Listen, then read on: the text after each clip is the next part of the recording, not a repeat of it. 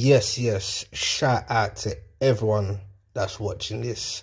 Feel free to hit a like and a sub. But anyway, straight in. Boy, I keep it real. After that incident and after just how it's gone for Kalvin Phillips, kind of feel for him still. Kind of feel for him. But at the same time, £6 million loan fee, it just ain't happened. Sending off, penalties given away, etc, etc. Even though at St James's, at my beloved Newcastle, I thought it was debatable, the second pen. But he just seems to be involved in everything that's going wrong. Everything negative.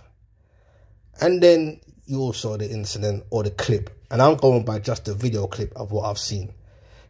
You keep it real. He's a human being. Yeah, he's making this amount of money, but he's human. And it's all going tits up for him right now. But for me, just by that video clip, just by someone saying out loud, you're useless, or get out of my club, and you got kids around, you even got one kid saying, just one, Kalvin, just one, which means he just wants one picture. So it was a good look. It was kind of ironic how he waited to get on the bus before he actually put his middle finger up. He weren't trying to do that before he got on the bus, where obviously he's protected and so on and so on. But yeah, for me, it goes both ways. We're all humans. Fans pay their money, big money. It's already hard out here, let alone to buy tickets and season tickets and traveling. They were 3-1 up after 70 minutes. And then they go on these 4-3. Right now, Kalvin Phillips is kind of the scapegoat as well. All things going bad for him. So obviously, the fans are going to be frustrated. And they're allowed to have their opinion. But what I don't like is these bullshit so-called pundits and big media outlets that are putting it onto the fan. It's just lazy journalism. If they're actually just going by the video, not by what we see all the time with abuse and etc with football, but just by that clip, I don't know how they keep spewing that this West Ham fan's a div, they're saying he's a div and all this crap and saying it's vile and disgusting.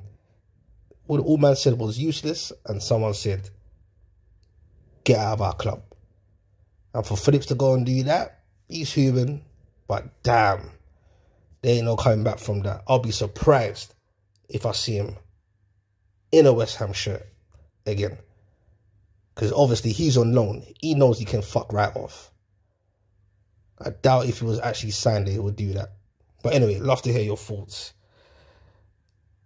It's a tricky one, man. It's a tricky one on both sides. The fan, he can't have his say, and you got everyone saying that he's a, or these certain pundits saying that he's a div. And if you're a person that ain't watched the actual vid, you'll believe that. It's all clickbait, vile and disgusting. None of that. Nothing vile and disgusting. They can have their say, and the players got a right to give it back at times. Anyway, I'm Geordie Dread. Love to hear your thoughts. Peace.